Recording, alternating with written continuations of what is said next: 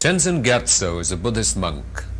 To his followers, he is holy lord, gentle glory, eloquent, compassionate, defender of the faith, ocean of wisdom. His Holiness, the 14th Dalai Lama of Tibet. The Dalai Lama is regarded as the preeminent Buddhist monk by the different schools of Buddhism. His message of compassion, altruism, and peace have made him a spokesman for our troubled times. The Dalai Lama is regarded as the 14th incarnation of the Buddha aspect of compassion, Avalokiteshvara. Your Holiness, are you conscious of your earlier birth, of your earlier incarnations? You mean knowledge or knowing? Yes. Yes. You see, when I was small, you see, I express many sort of, I think, past memory, and I recognize certain articles which belong previous life. So my mother and also some other people who saw this, you see, event, so they told me, at the moment, I think, you see, when person, let's say, grown up, the past memory will naturally, you see, diminish, unless you make attempt to revive these, you see, faint memory through meditation, you see, samadhi. Do you think there is a scientific basis for reincarnation? You know, consciousness or mind and body, there are two things. So, body, on grosser level of, you see, body, then you see, for one life. On subtler body, there is continuation, but grosser body only is for one life. So now the mind, unless continuity of previous mind there, you see, there is no possibility to all the certain, you see, mind come to exist. So that is the basic reason. What kind of relationship do you feel with the land of the Buddha's birth? Now, when we were in Tibet, you see, people, you see, always looking forward to have pilgrimage in India, to those some Buddhist places like Buddha Gaya, these things. But physically difficult to reach. Now we are in this country, very easy to reach these places. And in any way, we regard this country, we call what call Arya Bhumi, the land of something which is sacred or something like that. So in any way, we regard this country as our Guru's land. I think spiritual relation. Now I personally, now I spend majority of my, let's say, lifetime here in this country. So I myself consider as a half as an Indian. And so we are very fortunate, found in this country for our sort of second home. It seems to be spirituality which is leading to the greatest conflict and bloodshed and tension in the world today. So don't you think there's something wrong with spirituality that this should have happened? I think nowadays, as you mentioned, it is true not only today but in the past also. You see, in the name of religion, name of spiritual, sometimes you see human suffering develop. Now, you see, if we look the, let's say, reality, real sort of situation, I feel that if you take spiritual as a spiritual genuinely and practice sincerely, then I don't think it may, you see, create problem. Would you describe what this spirituality means? When you say practice spirituality, what might be practiced? Various different spiritual despite many different philosophy, a teaching, a method, the basic aim is try to produce good human being. Good human being means not face or body, but mainly you say mind. So good motivation, you see, sincere motivation. Some say, you see, there is God, some say no God. Doesn't matter. The main message or aim is try to be their own follower, become a good human being. So if you take, you see, that sort of, you see, what called essential message, then it is very helpful to become, how to say, friendly attitude and harmony. This is I feel. So you see, when you see human sort of, how to say, human conflict rise, then religion also use as the instrument for another, what called, division. To take religion very sincerely and implement in day-to-day life. In that way, religion will not create problem. In ancient time, you see, not much contact. Then, you see, only one's own dharma or spiritual knows. The other one, you see, what kind of things, you see, do not know. So that also, I think, one contributor. So now modern period, so more information, more available about other, you see, teachings, you see, method or philosophy. And I think as you come closer, it will help to reduce this kind of unfortunate things. One of the problems, Your Holiness, is that increasingly religion has been politicized. And it was a tradition in Tibet that the Dalai Lama was both spiritual and temporal leader. And one of the sources of conflict has been the introduction of politics into religion and religion into politics. So how would you, in your sort of ideal society, resolve the relationship between these two? I don't see any conflict. Now you see, because, as I mentioned earlier, dharma or spiritual is the basic meaning is good heart. So now, therefore, whether you see politician or whether in politics or law or economic, in doctor, engineer, in any field, even in military field, I feel the good heart is the key thing, most important thing. So a politician, in this sense, you see, spiritual minded is maybe better politician rather than, you see, without spiritual, just you see simply politics. So you see, good heart develops some kind of self-discipline.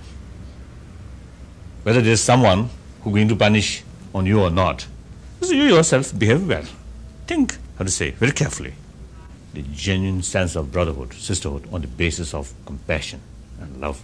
This is, I think, highly necessary these days.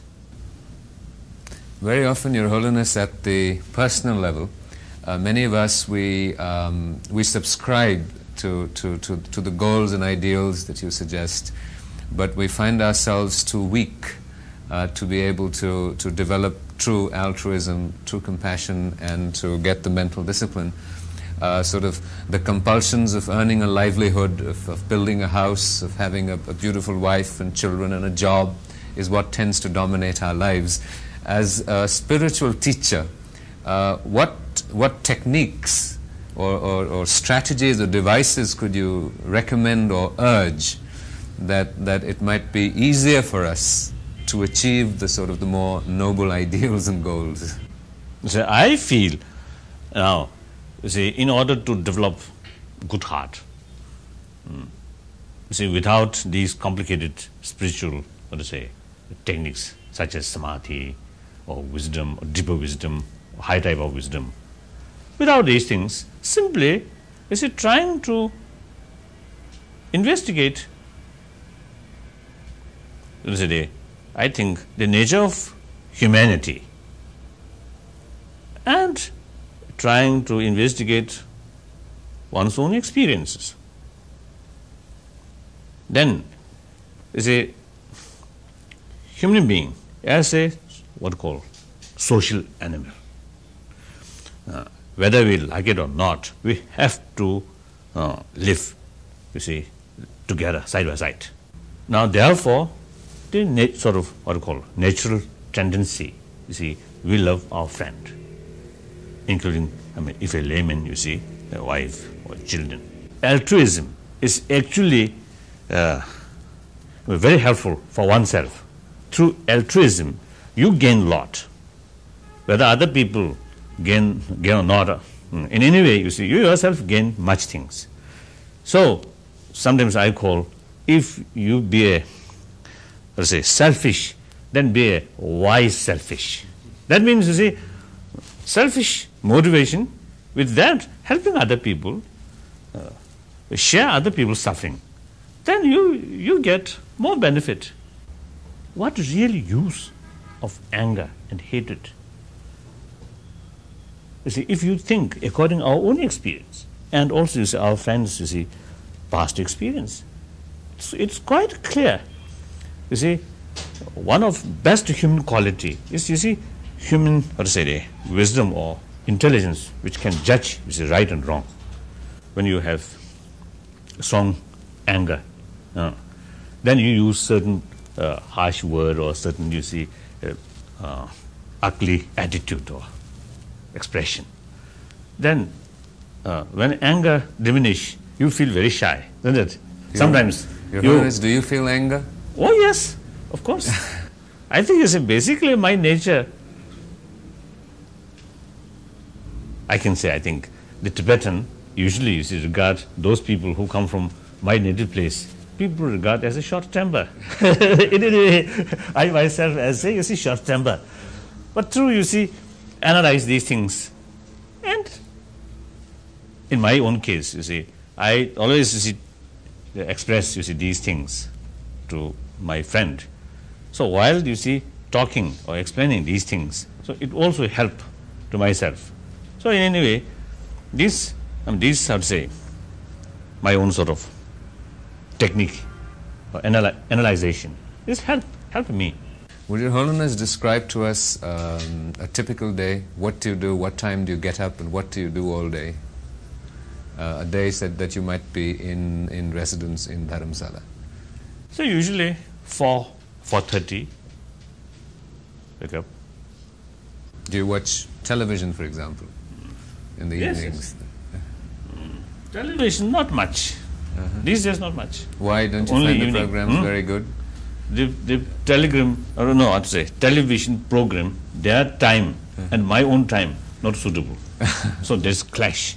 So usually you see good television or good picture, you see show late night. So that is for me, you see, for sleep, good sleep, rather than busy eye consciousness. Anyway, you see, in early morning, the best period to meditate and to think or to analyze certain things, and mainly in spiritual line. And also, you see, as a Buddhist monk, no dinner. So due to, you see, the previous night, no dinner. So when even, you see, 4:30, already, you see, hungry. What's the feeling of, what to say? Great hunger. Great hunger there. So usually 5:30, around 5:30, my heavy breakfast. I don't like Tibetan tea. That's not suitable. That sometimes creates some problem in my head or it develop feeling of what called vomit. So I prefer Indian tea, Darjeeling tea. Anyway, like that. Then usually, you see, in morning time, say up to lunch, I spend mostly, you see, meditation and study myself. Mainly, you see, Buddhist philosophy in Tibetan. Tibetan scriptures, reading. Some I already, you see, study in Tibet, so revive these knowledge. And sometimes, you see, learn new things. Then evening, always, you see, my let's say, in office, in meeting with people, and read some papers like that. So then evening about 9:30, between 9, 10, and go to sleep. That is my important meditation. In terms of the Buddhist worldview, where do you think the planet is headed? Basically, the human being still under the nourishment of nature, isn't it? So this is through science and technology. This immense sort of certain power much increase. So if we, I think, through help of technology, we can destroy, we can use or consume beyond, I think nature's capacity yes, to reproduce. That's right. As a Buddhist, of course, since there is a beginning, so logically there's end. You've had considerable meetings and dialogues with scientists, and you have personally been interested in the meeting ground between science and religion, shall I say science and spirituality. Could you tell us something about the insights that you have developed, both from your spiritual practice and from your dialogues with scientists? And do you in fact see a meeting ground, or are they contradictory or complementary, or how do they coexist? I feel, two things. One, in purely academic level. One, for benefit of humanity. Now, science mainly deal with matters. The spiritual, generally, basically, I think, or mainly deal with mind. Or another word you may call inner word and external word. We human being, including human being, all sentient being, Buddhists call sentient being, or being who have feeling. Now, need only matters, then all right. No need spiritual. But in fact, the matter alone, no feeling. If we deal only using matters, then since matter have no feeling, no pain, no pleasure, if there is no pleasure and pains, and then we cannot make demarcation, which is positive, which is negative. So when we say, certain things are negative because it brings suffering, and certain things good because it brings happiness or pleasure. So therefore, we cannot ignore, we cannot neglect about inner world. Your Holiness, have you felt also in your in this exploration that there is a meeting ground between the way science perceives the universe and say the Buddhist spiritual scriptures or your spiritual insights perceive the universe? So now this is the basic idea. So then next question, whether there is possibility come together, come side by side. As far as Buddhism is concerned now, in neurobiology and psychology and cosmology and then physics, I think subatomic physics. In these different fields, there are a lot of Buddhist explanation, new knowledge, very helpful, and to them also some Buddhist explanation and Buddhist technique help in their concerned field. So something very interesting. The meeting ground, Eastern philosophy and Western science, I feel the very nature of the relation between matter and mind, that is the place where Eastern philosophy and Western science could meet. And sometimes I call, could have marriage, happy marriage without divorce. So this is, I feel, there is greater potential, to carry more research work, jointly or side by side. We find that many ancient scriptures have predicted contemporary ailments. What is the relationship between Tibetan medicine and, say, Tibetan spirituality? I think, since you see in our practice, you see, medicine and spiritual blessing or certain things, you see, practiced simultaneously. So sometimes it go together. But I think, you see, basically, Tibetan medical system is something different. Since the last few years, now there are quite a number of occasions the Tibetan medicine, through Tibetan medicine, is a certain illness which allopathic medicine sometimes is difficult to cure, and what you call diagnosis. But through Tibetan medicine and Tibetan medical system, something good result happen. What is your dream for the world? I think world itself, I think telling us, showing us, be human being, be careful, behave well, and more harmony. Not only harmony, you yourself, but harmony with nature. And that kind of, you see, signal, I think, already showing by our mother planet. Interlink, interrelation, much increase. So under such circumstances, you see, the more altruistic attitude, I think, highly necessary. You see, helping other people, concern other people, ultimately bring more prosperity on yourself. So I'm not talking about, you see, spiritual or next life or nirvana. That is my own business. Nothing to do with you. So you see, as a human brothers, sisters, now you see, I think even that viewpoint, now warm heart, altruistic is something, I think something important. And through that way,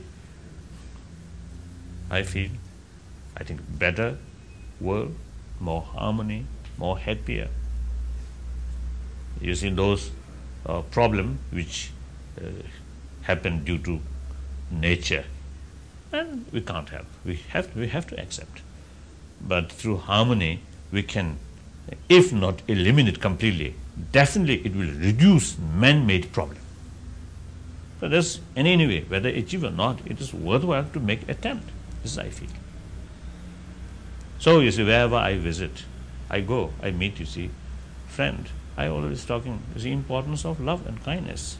This is sometimes I call universal dharma, universal religion.